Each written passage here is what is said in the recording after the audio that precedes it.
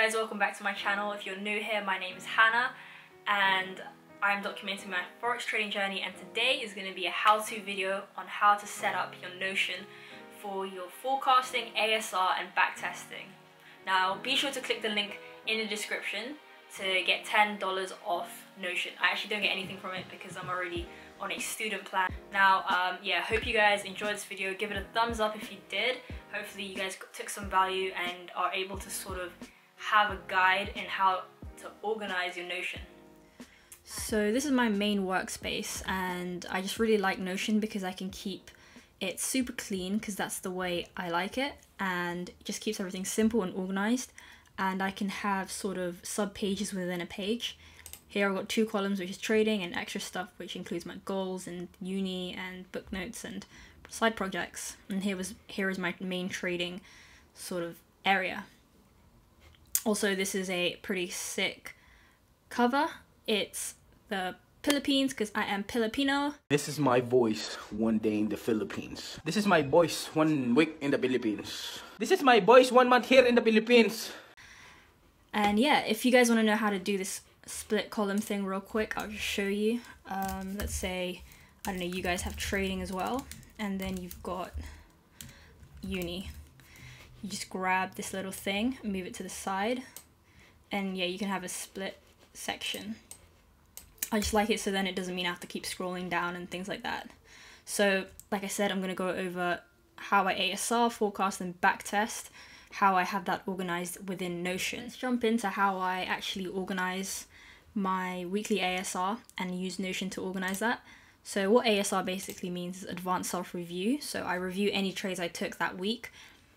And here you can see I organize it by year and then quarters. Here, this is so important. I have a template of each of the pages. So I'll actually do an example. Here the template is, I have a inline table. Now I didn't make this up actually, so shout out to, I think it was Tyson, who made a video before about it. So inspired by Tyson, shout out to him. So here I have my pair position, etc. Now this is going to change depending on the style and strategy that you trade.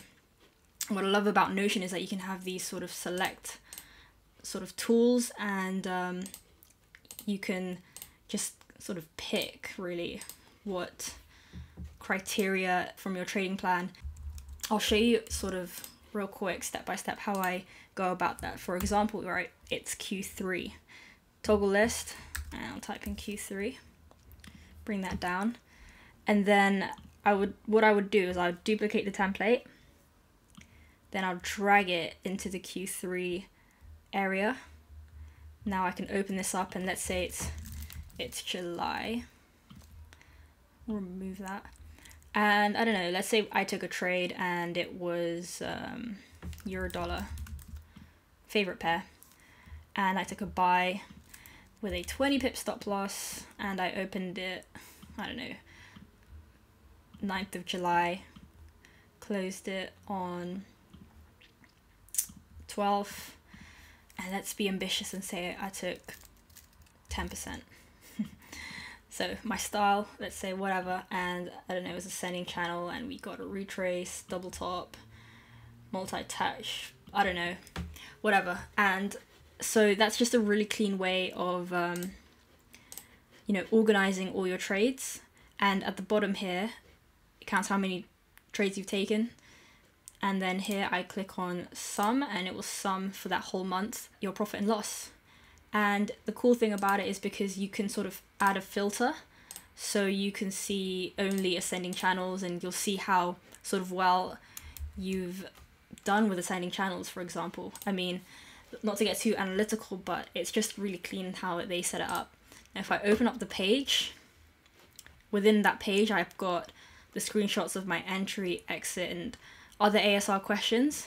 In fact, I'm going to add another one, which is forecasting, which is something quite new that I've also been implementing, and we'll talk about that in the next section. But yeah, so you can open up each of the trades, things like that, and this was the question template that you saw in the beginning, and I think it's just a really good, clean way to organize it. So this is something new that I've sort of been implementing. I used to do it in my journal, and I would handwrite the patterns and draw them out and sort of write them out. But now I've been using Notion, and I actually prefer it now because it actually ties in well with my ASR. So here I started in June, and I've sort of been doing them in different ways. So here you can see on Monday the 3rd of June, I had a split column sort of thing, and I had the actual screenshot. I'd have weekly, daily, etc. And then on Tuesday I switched it up and decided to do like single column. But then so as the day of filming, Sunday the 9th, sorry, I just copy and paste the link, and when you copy and paste the link, I click on the create bookmark and it sort of creates this. Keep it as daily in 1 hour, and things like that. So I think it looks a lot cleaner. I think you guys should definitely try it out if you haven't been sort of logging in your forecasting daily, because it's really going to tie in with your ASR. For example, if you took a trade and you forecasted it, you can pop that into your ASR section, let's say into here, and yeah, you can write a bit about it. Obviously this ASR section will change depending on your strategy and how you like to ask yourself questions and how you like to review your trade. Let's jump into the backtesting section. Backtesting. So I've been implementing this sort of new layout for my backtesting. So again, template thing here, which is exactly the same as my weekly ASR, which I really like because you know, when you're backtesting, you've got to treat it as if you're taking a live trades. So the same sort of layout, same labels up here. This is my Q1 for 2019, and again, exactly the same sort of thing. And you know, we can open this up and you'll sort of see what I'm talking about in terms of like entries, etc. But yeah, this is basically exactly the same as weekly ASR. And don't worry, I will go over a video on how I actually backtest in terms of like step by step. But this is just how I lay things out, how I organize info, data in Notion, because this is what I actually do myself. I'll quickly show you guys how I make that table template thing for your ASR and backtesting. So I'll pop it up here. Let's just call this template. And yeah, I'll just / for the command, scroll down to database. Now, you know, you can make a table inline, which basically means you can add extra things at the bottom. The other one is just like a full-on table and you can't really do much with it. But anyways, let's get into this. So here I will have a title, I don't know, we can change this to pair. And then I have this for position, configure options, and here you can add in your buy and your sell, and you can change up the colors, by the way. So let's say buy is green and sell is red. Now I've seen actually people sort of make